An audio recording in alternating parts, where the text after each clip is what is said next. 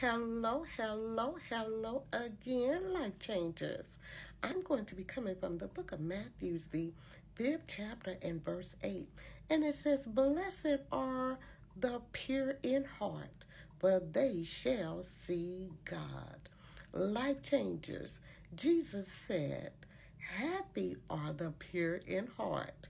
Now, we should be able to take that just for what it's meant to be. If the heart is the seat of our affection, then our love toward God must be pure. If the heart is the center of our emotions, then our emotions must be pure. If the heart is the residence of our wills, then our wills must be yield to Christ.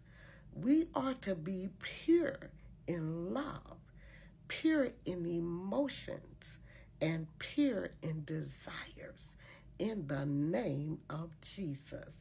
All right, life changers, do leave your comments, do share. Bye-bye now.